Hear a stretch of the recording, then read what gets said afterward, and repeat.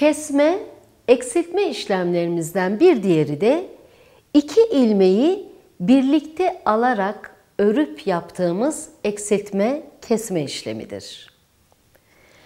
Uygulamasını birlikte yapalım hanımlar. Bakın, iki ilmeği birlikte alıyorum ve düz olarak örüp çıkarıyorum. Burada iki ilmeği tek ilmeğe düşürmüş oldum. Yani eksiltmiş oldum. Hemen yanındakini bir daha deneyelim.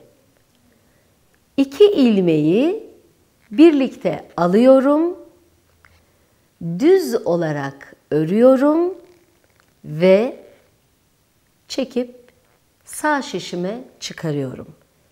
Bakın, iki ilmek beraber alındığında hem sol tarafa doğru bir eğim oluşturuyor hem de tek ilmeğe düşmüş oluyor.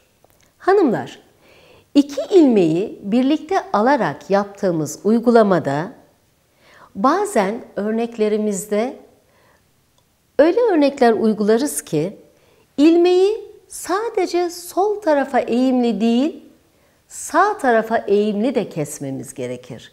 O zaman da şöyle bir yöntem uyguluyoruz.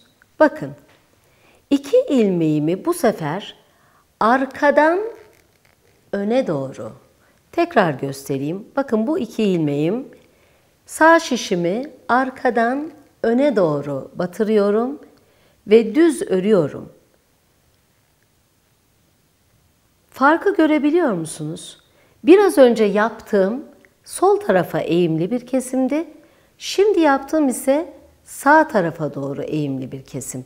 Bunu hemen yanındaki iki ilmekle bir daha tekrar ediyorum.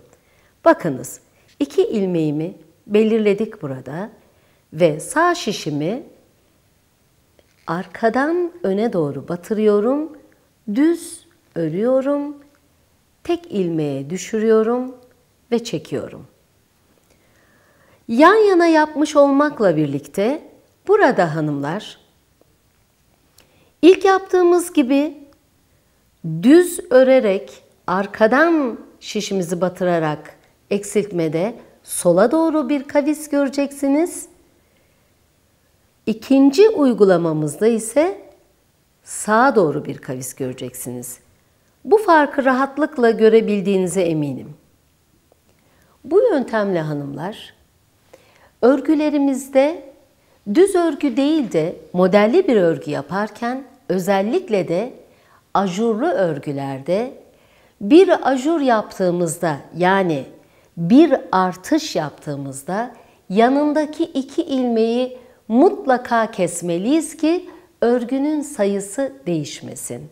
Tabii ki bu uygulamaları ileride güzel ürünler oluşturduğumuzda tekrar göreceğiz.